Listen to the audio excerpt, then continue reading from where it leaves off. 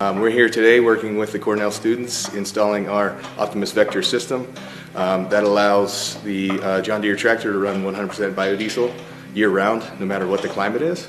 The biodiesel engine project task force. There's 5 of us: me, Lawrence, Greg, Cy, and Ian. The problem with biodiesel is that it solidifies at cold temperatures, which is a problem in the winters. So we need to attach a system that will be able to heat up this biodiesel before it enters the engine, so solidification won't be a problem.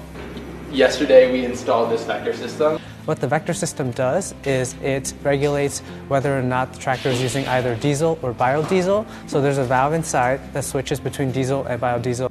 And so what we're trying to do is we're setting up a portable emissions monitoring system on the tailpipe. That way we can compare the emissions from the tractor running on diesel to the emissions from the tractor running on biodiesel.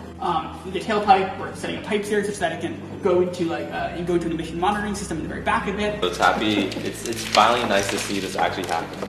They're running a soy-based biodiesel, a bit of a cost savings, the same level of efficiency as diesel.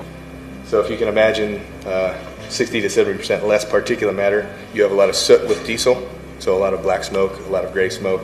With biodiesel it comes out clear or a slight white, and the smell of it is a bit different as well. It's not as offensive. Kind of smells like a fryer at a McDonald's or something like that. So all these are great benefits in running the fuel.